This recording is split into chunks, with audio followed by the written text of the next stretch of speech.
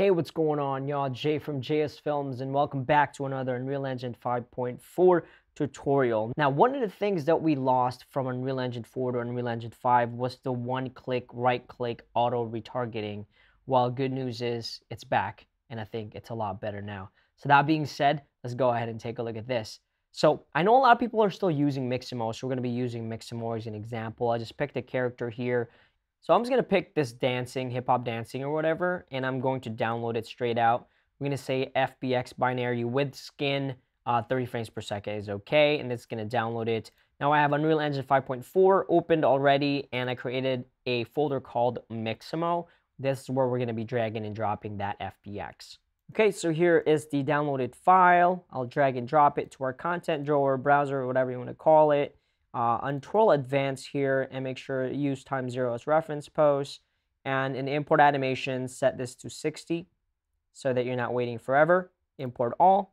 All right, so what we're going to be doing is we're going to be retargeting this animation onto another character that I got from the marketplace. So as you can see right here, it's working pretty good.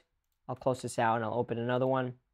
And I'll just dock this one here. So inside the actual folder for the Mixamo character, I'm just going to right-click the animation sequence that I want to retarget to a different character. In this case, it's going to be the Cyber Runner from the Epic Marketplace that I got.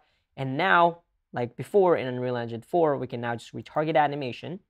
And in the target skeletal mesh, we can just type in Cyber Runner and look for that skeletal mesh. So if I double-click this, you're going to see that the animation is automatically retargeted like we used to do. Now, this is cool because it looks like Unreal Engine 5 is recognizing that the skeletal mesh or the skeleton system is using Mixamo. Now, this might not work on everything. I believe this is only going to work for the characters or skeleton system that Unreal Engine 5 recognizes, so you're going to have to play around with it. So if your character is not recognized by Unreal Engine 5, you're going to have to do everything manually. So what we'll do now is instead of just exporting the animation, I'm going to export the target assets as well. So I'll click on this, create a new folder, target, whatever, and I'll say export. Now what this is going to do is export all of the IK rigs that it created for you automatically, which is pretty sick. So if I double click this IK retargeter, we're going to see both characters, and I'm just going to move this target mesh offset to the right. And if you want to make changes, you can make all the change in here, but as you can see, it already retargeted automatically. So again, if you don't want to change anything here, just click on this and export it to another. And now this is going to retarget the actual animation onto this mesh. I'll just say export, close, and here you go.